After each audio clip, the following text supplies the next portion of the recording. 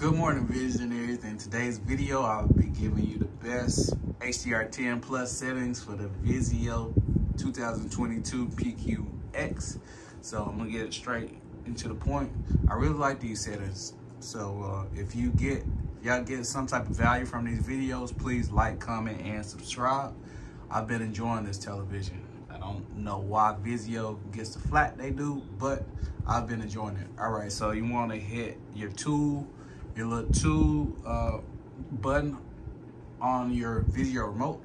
You go into your picture settings. All right, this is my custom preset right here, but I got tone mapping on 100.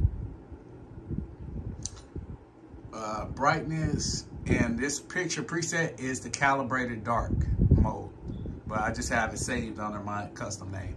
But tone mapping is at 100, brightness is set to 55, contrast is at 60, color is at 60, tint is 0, sharpness 20, color is warm, aspect ratio is normal.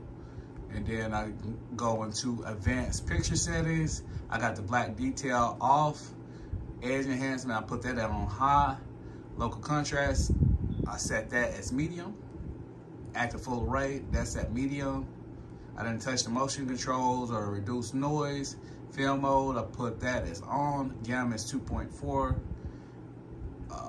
Advanced viewing angle on. Color calibration.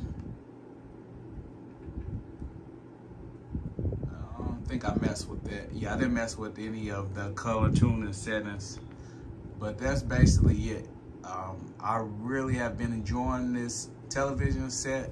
It's very nice that you can have the option to basically get the picture how you want it. So those are my HDR10 plus settings for the Vizio PQX. I got more free settings video to come. And just please like, comment, subscribe, and I'll be bringing more free settings and more gameplay videos and everything. So again, Visionaries, y'all could have been anywhere in the world, but y'all have been here with me. And I really want to thank y'all for watching. I'm out. Peace.